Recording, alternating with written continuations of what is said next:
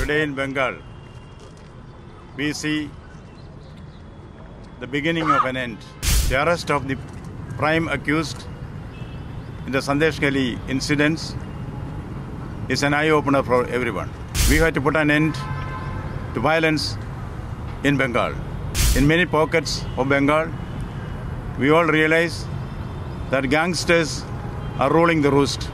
Today in Bengal, we see the beginning of an end. The arrest of the prime accused in the Sandeshkhali incidents is an eye-opener for everyone. This is only the beginning. I hear the death throes of an old order and the birth pangs of a new one. We have to put an end to violence in Bengal. In many pockets of Bengal, we all realize that gangsters are ruling the roost, unchecked by the law enforcing agencies. This is not just a contemporary phenomenon. This is a continuation of what has been there. We have to stem the rot. What we see is only tip of the iceberg. Last election, Panchayat elections, I had the opportunity to go to the field, interact with the people, interact with the victims and the prey. I can gather that this, what I can call, what the people call, the Gundaraj, is very much there in many pockets of Bengal. Strong action has to be taken. This has to be nipped in the bud. That is the exercise which we should all focus on in the coming days.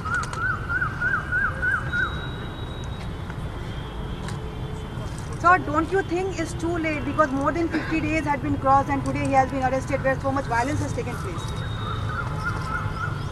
See,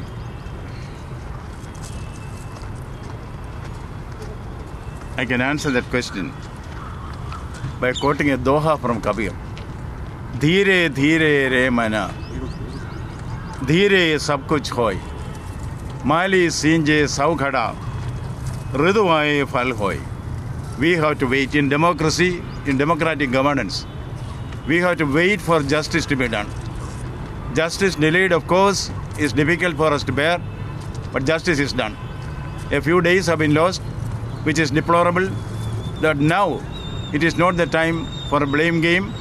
If any lapses have taken place from government or any other authorities, we have still time to look into that, dissect it, and come at our own decision. Now what is required is a concerted action to see that this kind of things do not happen in future. Action has to be taken against a particular culprit who has been apprehended, and also others who are in the offing. They should be brought out. Action should be taken. This is a requirement for peace and harmony in society. People of Bengal deserve to live in peace. That has been denied to them. That should not be the case. That is where action has to be taken. My suggestion as governor is for all the gangsters, treat it as an occasion to surrender. They can voluntarily surrender. Otherwise, preventive action has to be taken. We cannot, we should not allow lawbreakers to take the law in their hands, and this kind of intimidation, particularly on women, cannot be tolerated in a civilized society like Bengal. In the recent past, you have visited Sandeshkhali, where thousands of women plead to you so that Sheikh Shahjahan should be arrested and peace and normalcy has to regime. Now, what is your next plan about Sandeshkhali you would like to visit again? Today, as soon as this report came out, women from Sandeshkhali started calling me over phone. They are all excited about the happening. They said they thought it will never happen. Now confidence has been restored. The inner strength of the women have been rekindled. That is why they are willing to resist, and they are succeeding in the resistance. Now the civil society, the government, all the stakeholders, political parties, silent majority, media, all should stand together to see that such incidents do not take place in society. What the women of Sandeshkhali wanted was peace with honor, but our honor was in pieces. That has been restored. We should now build on this plus point. Like Sandeshkhali and in particular case of Sheikh Shahjahan, you have put a deadline. Now in other cases, there are so many other allegations come from various parts of Bengal. Did you put pressure by setting a guideline or deadline? See, as governor, I do not issue any ultimatum to the elected government. My concept is that the governor's duty is to facilitate the elected government to do its duty, not to put roadblocks. I have been observing this, I will follow that. Now, certain imperfections are there in delaying the arrest, of course. We will look into that. But other cases, that is where I am very particular. This is only an eye-opener. I have seen in the field and convinced myself that Gunda gangs are there in various parts of Bengal.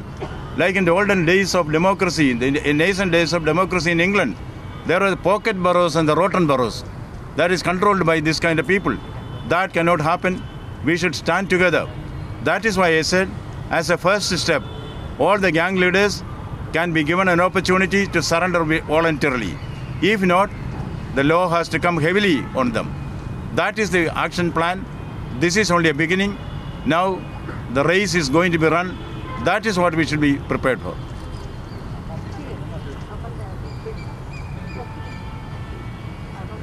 Sir, but in several occasions we have seen when there has been violence or anything else, you have visited the place. But then every time your visit has been questioned. So as in Sandeshkhali issue as well. How do you react to that? I thank those who question me. That will also encourage me for introspection. Because nobody is perfect. We all make mistakes. It is very good that you feel there is an eye on you. So I welcome such question. Criticism is always good because it enables you for self-criticism. And the critics hold a mirror before you. I thank them very much. I expect and welcome more questions.